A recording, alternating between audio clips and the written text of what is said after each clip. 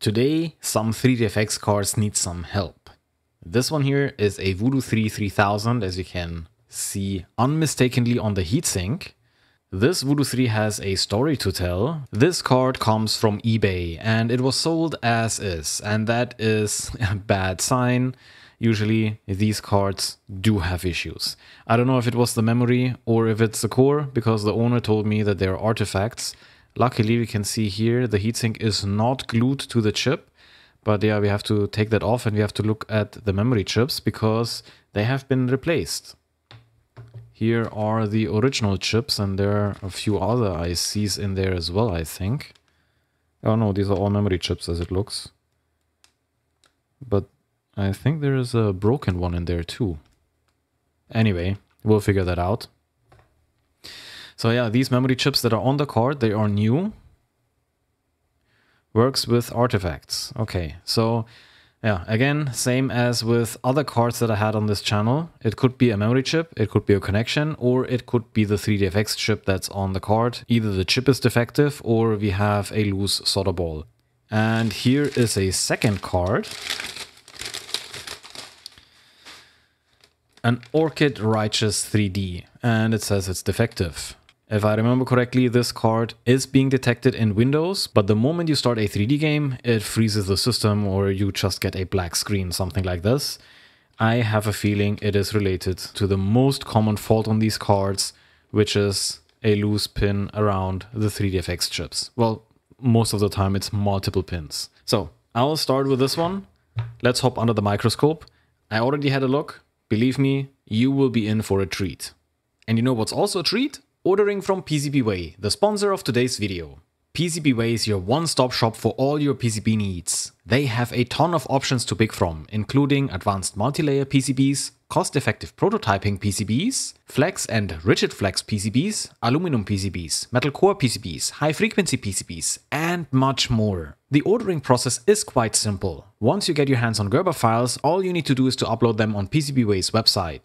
Then you can customize your order. One very important parameter is the thickness of the PCB. For instance, these memory modules should be 1.2 mm thick. PCBWay offers many different colors for your solder mask and silk screen. But if you need a bold design, you can also get multicolor UV printing for your PCBs. This will definitely make your design stand out. For surface finishing, if hot or solder leveling is enough, you can opt for Hazel. But if you need golden accents, then immersion gold is the way to go. You can also add stencils for easy DIY assembly or engage PCBWay's assembly service.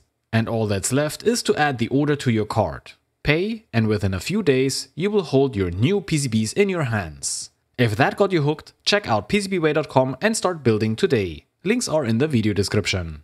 Okay then, let's have a look at the Voodoo3. This is the back of the card, just a very brief scan if I can see anything suspicious. Well, we have something here, so we have to see where this one comes from. It's probably, I think this is the memory section on this side. Otherwise, I don't see anything of concern right now. Okay, let's check the front of the card. And okay, so we already have someone who worked on this card. This is hard flux. And there's also some solder left over. Okay, something to look at. And these ones have also been replaced, so I guess this card was recapped. Yeah, here's another one. You see a big solder blob. Not so good, not straight, but fine. Okay, so let's have a look at the memory chips. So here I see some of the legs don't have any solder. That's concerning. They do look like they have some solder, but just very minimal. Oh, and here's a solder bridge. So yeah, here's the first one. The owner told me that they have checked for solder bridges and they couldn't see any. This is so tiny, you need a magnification of some sort to find this stuff. And we have more solder bridges. So here's one and here is one. Okay. Yeah, soldering is not that good either. I'm not sure if this pin is connected. No, this one is loose. Doesn't have any connection to the pad. Here's the second chip.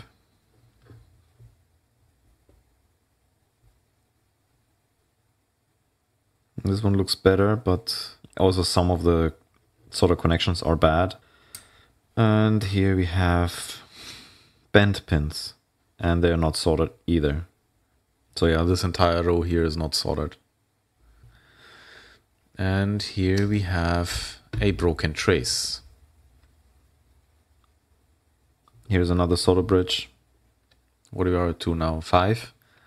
And countless unsoldered pins. Okay, so I think the best course of action would be to take off the heatsink. Oh, now we have misaligned chips as well. Another issue. So the pins don't line up with the pads. And here I think is our copper wire that goes through that one via that we saw at the back of the card. And again, misaligned chips. So I have to take this off because this pad has to be restored properly. I want to put a proper pad there and remove the wire if possible. So for me, I'll have now probably 2 hours of work ahead of me. For you, maybe 5 to 10 minutes of peaceful restoration. I hope the card works after that, but we'll figure this out once the memory is resoldered to this card. So these I think are the original chips, and yes, there is a broken chip in there.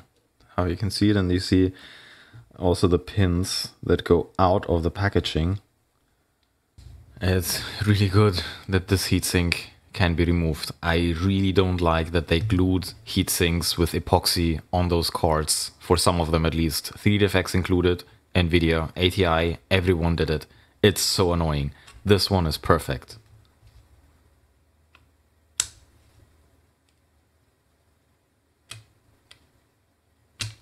And I especially like this one because it has these metal pins. It's not the stupid plastic ones. Oh, this is very little thermal paste on this one as well. Poor 3DFX chip. And here's our 3DFX chip. Looks good. I hope we don't have a problem under this chip.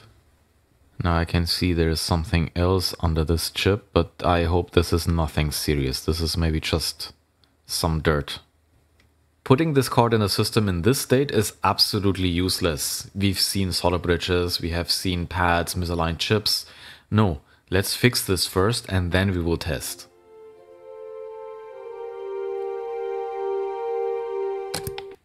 Ja, Kreuzbimmer und holler Staudern.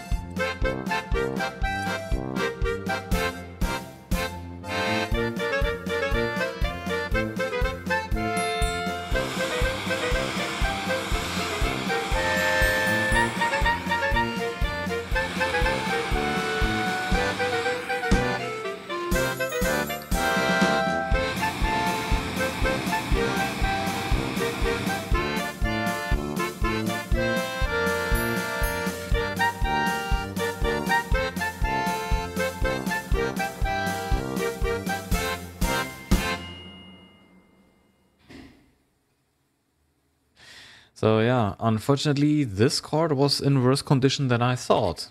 I fixed one more trace here, which was almost broken. I just reinforced it a little bit. Otherwise, I think the card now is in good condition. We can't see any wires sticking out under this memory chip anymore. I added a pad and I realigned these two memory chips because they were just not straight on the pads. The others I just reflowed, removed all the solder bridges. Yeah, and now it's time for testing. Obviously, we will use a little bit more thermal paste. It will just squeeze out on the sides, but you'd rather have too much than too less. And yeah, this heatsink is also clean, but It is not smooth. All these gaps in the heatsink will be filled by the thermal paste now. And 2. So now both prongs are through the card. Yeah, and our heatsink is back on. Let's see if we can see some thermal paste. Yes, now we have enough thermal paste. There is still a gap, so you see this between the aluminum heatsink and the plastic housing of the chip. So yeah, let's press this heatsink a little bit further down. Let it make nice contact. We'll see more thermal paste now. So we squeezed this out, but now the chip is nicely attached. So let's try this Voodoo 3 and see what we get. Would be a shame if it doesn't work. And oh, that looks very good. Voodoo 3 3000. Let's hope the card is being detected by Windows. It's the only graphics card in my system right now. And so let's see. I think I have 3DFX Voodoo 3. Yeah, let's try these drivers here. 3DFX Voodoo 3. That looks good. Resolution 640 by 480 RB. Wow, the image is very nice, very clear. Why can't I change these ones? Default monitor. Oh, I need to change the monitor. Change. We go for the plug and play monitor, please. And we can change our resolution. Okay, perfect. Let's first see what we get in Everest, just to see if everything is there. GPU, so we have AGP2X, our 3DFX Voodoo 3 3000, and we do have SD RAM. We have 166 megahertz on the SD RAM and GPU clock 166 megahertz. I think this is the right frequency for this type of card.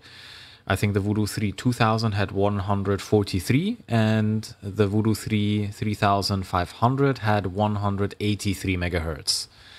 Now let's figure out how much memory do we have.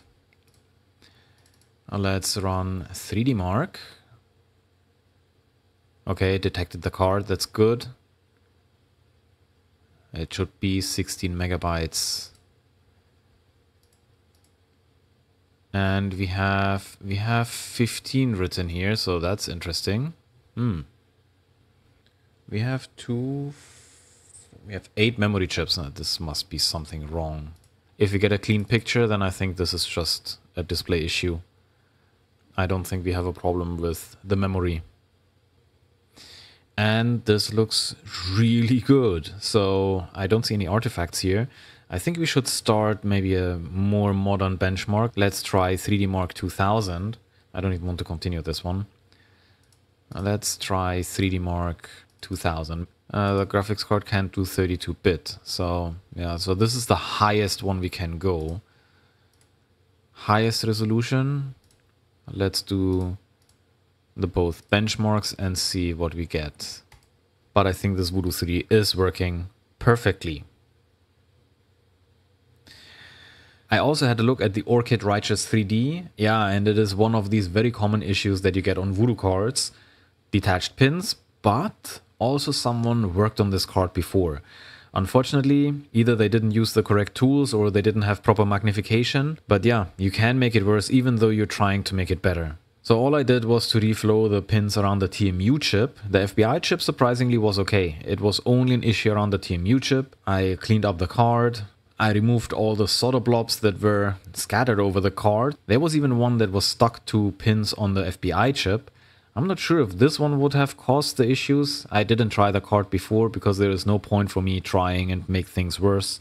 Well, depending on the condition of the card, but this card definitely. Why would I test something like this if it's clearly having issues? So yeah, what I understood is this card didn't work at all. When you plugged it into a system and you started a 3D game, the screen just remained blank or black. Now we can test the card, and if there is still something wrong, then we can go ahead and debug the card. Okay, and it's being detected by Windows. Unfortunately, the Windows drivers are not really good. I usually update the drivers immediately because the drivers that come with Windows 98, they are not the greatest one for later games. They have all kinds of graphical issues. So yeah, for this we need the latest drivers, and I'm using these ones here. And after a restart, we should be able to figure out if this card works now or not. The first thing I do once I repair the Voodoo card is to run Mojo. Usually I use Mojo in DOS, but now we are in Windows and you can run Mojo in Windows. So the only thing that you have to do is opening the command prompt and start Mojo from here. And let's see what we get. Yes, we have a Voodoo board with 2 megabytes and 2 megabytes. Everything looks great, so we can continue with 3D tests now. Okay, and our Voodoo is detected. Let's change our resolution to 640 by 480, 16-bit color depth. This is all we have. And let's run the benchmark. Okay, and here we go. So the card is perfectly working. It was probably just some pins that were disconnected from their pads. So yeah, I think this was a total success. We fixed both Voodoo cards. The Righteous 3D from Orchid, well, this was just a few pins around the TMU chip. And yeah, this is one of the most common faults on these cards. And luckily on the Voodoo3, we only had the mess up with the memory. Everything else is perfectly fine. And that card hopefully will last for a very long time now. And yeah, from this repair, we can see that if you don't have a proper magnification and if you don't have the proper tools, it's almost impossible to do a good job. Even though these are not, by far not the smallest components to work on, if you don't have the proper tools, you will not be able to get a good result. And the worst part is when you make it worse. So yeah, I'm very happy that I was able to rescue these two cards, and I hope that they will continue to render 3D games for a very long time. This is all I have for you today. Thanks for watching. Subscribe to my channel if you haven't already done so. If you want to support me, head over to Patreon. And yeah, let me know in the comments what you think about this project. Hit the like. And thank you so much to all my Patreons who are already supporting me. And thank you to PCBWay for sponsoring this video. Take care and bye-bye.